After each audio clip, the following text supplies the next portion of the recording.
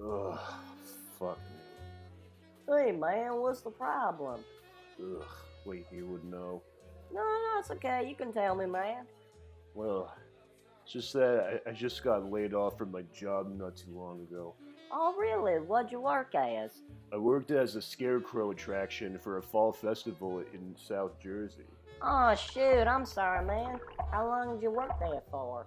About 3 years. But honestly, I'm kind of glad they did it. I ended up working there 6 days a week when I didn't need to. Wait, hold on. If it was just for the fall, why'd you work there for 6 days a week? It's called preparation, idiot. Haven't you ever seen Nightmare Before Christmas? Oh, yeah. Sorry, sometimes I forget that movie's a thing.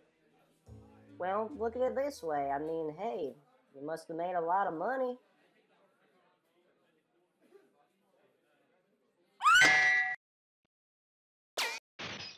Fucking piece of shit. Fucking tell me how much I made.